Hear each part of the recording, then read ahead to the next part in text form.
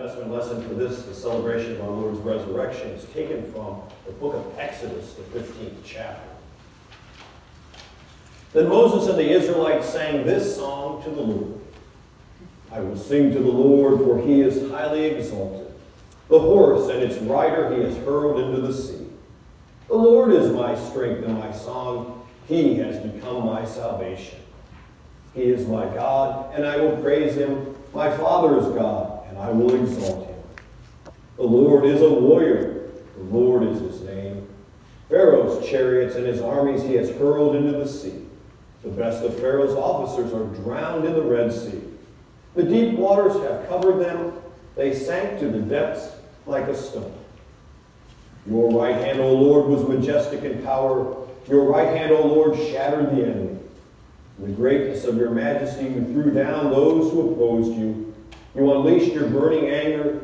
It consumed them like stubble. With the blast of your nostrils, the waters piled up. The surging waters stood firm like a wall. The deep waters congealed in the heart of the sea. The enemy boasted, I will pursue, I will overtake them. I will divide the spoils. I will gorge myself on them. I will draw my sword, and my hand will destroy them. But you blew with your breath, and the sea covered them. They sank like lead in the mighty waters. Who among the gods is like you, O Lord? Who is like you, majestic in holiness, awesome in glory, working wonders? This is the word of the Lord. Thanks be to God.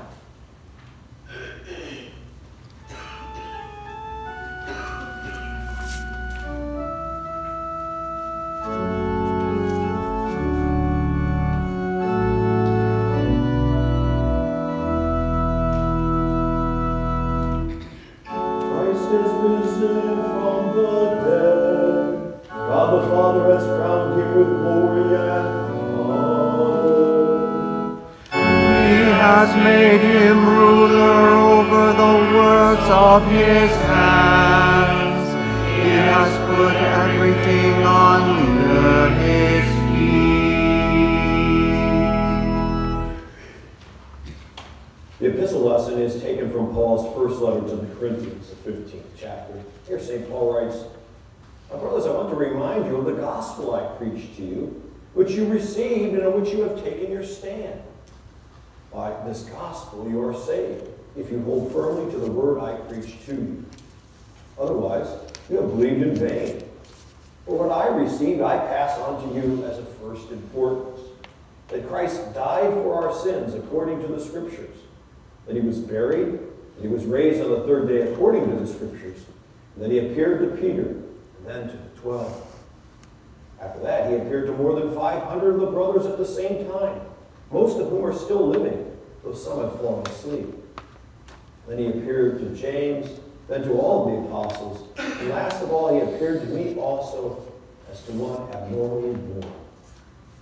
For I am the least of the apostles, and do not even deserve to be called an apostle, because I persecuted the church of God.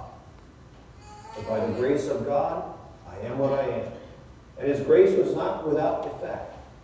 No, I worked harder than all of them, yet not I, but the grace of God that was with me. Whether then it was I or they, this is what we preach, and this is what you believe. This is the word of the Lord. Thanks be to God. We rise to the gospel acclamation.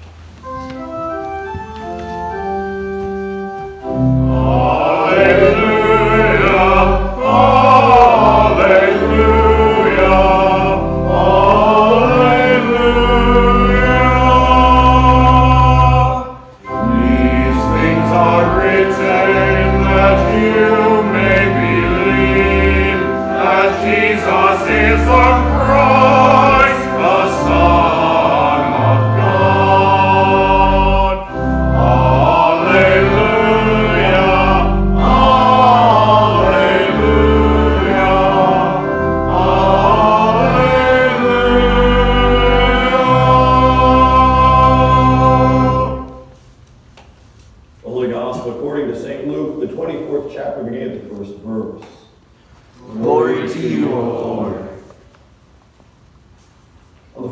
the week, very early in the morning, the women took the spices they had prepared and went to the tomb.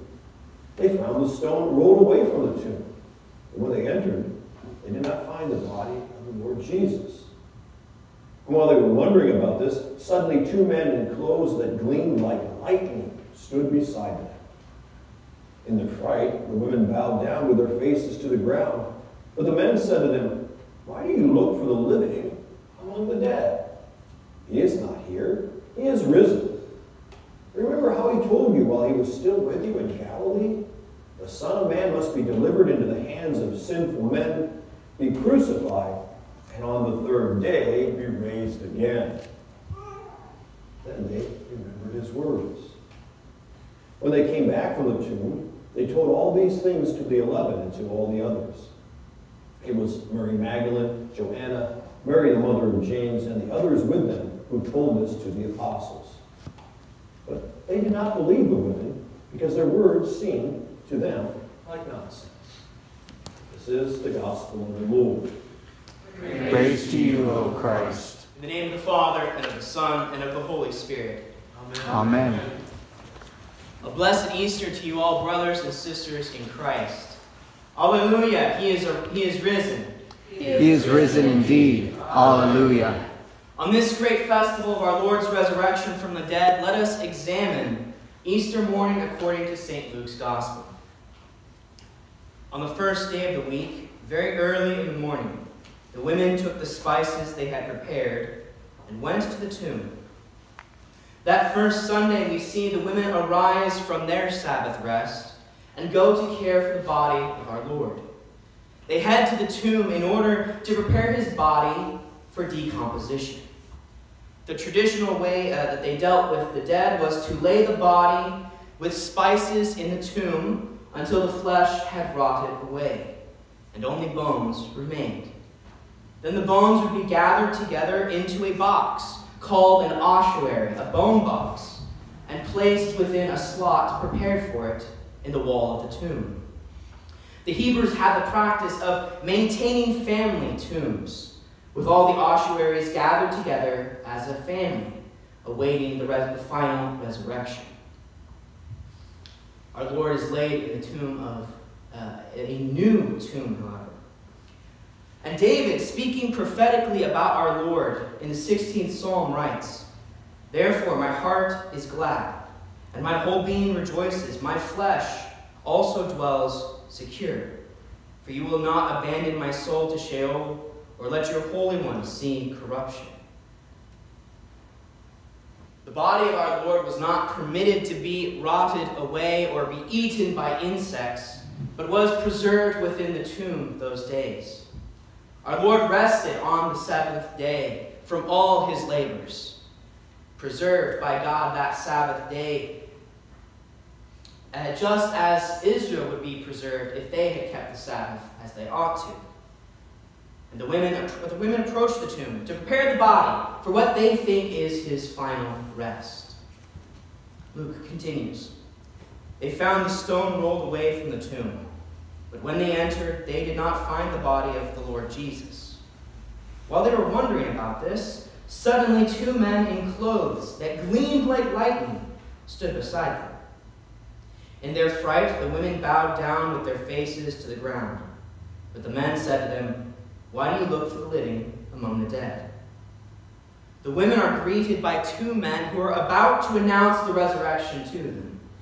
Luke emphasizes here that there were two who greeted the women, for Jesus' resurrection is here confirmed by the testimony of two witnesses, just as all testimony was required to be confirmed under the law of Moses. You might have noticed that each gospel writer has a slightly different account of the resurrection. And it's kind of a befuddling thing to try and fit it all together on a chronological timeline. But it's suffice to say that each gospel writer includes the details that tie together the themes and ideas and wrap up the account of our Lord's work and words that they are writing for us. Luke here in his gospel wants to focus upon the legal validity of the testimony of our Lord's resurrection.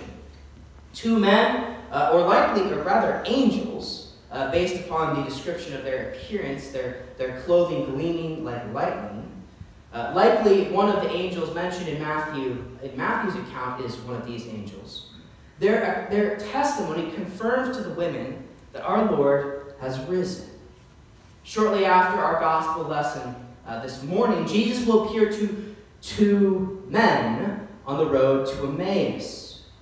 Witnesses of the resurrection in Luke's gospel go forth 2 by 2, just like earlier how Jesus sent 2 by 2 out forth to cast out demons and work miracles in Luke 10. And much like Luke emphasizes the 2 witnesses to our Lord's dedication, Simeon and Anna. Luke kind of has a thing for 2s, and there's a reason for that. He wants to focus on the legal validity of the testimony of our Lord's work, and especially his resurrection. The 2 men continue speaking to the women. He is not here. He has risen. Remember how he told you, while he was still with you in Galilee, the Son of Man must be delivered into the hands of sinful men, be crucified, and on the 3rd day be raised again. Jesus no longer dwells in the tomb, locked away in Sheol or Hades, but rather has risen from the grave. The angels bring the glorious news to the women, who are still shocked by the absence of his body in the grave. He is risen. He is risen indeed. Hallelujah. Christ's sacrifice as the innocent, suffering in the place of us guilty sinners, has been accepted. Jesus has left the tomb, resurrected in the flesh. And we see here, Christ's resurrection is greater even than the resurrection of Lazarus. You might remember that Lazarus, once resurrected, will die again. But Christ, once resurrected, will never die again.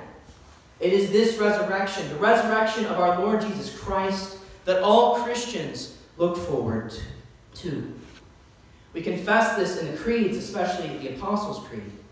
I believe in the Holy Spirit, the Holy Christian Church, the communion of saints, the forgiveness of sins, the resurrection of the body, and the life everlasting. Amen. This is the resurrection that we look forward to. A resurrection of the body and the eternal life to come, living under the reign of Christ into eternity.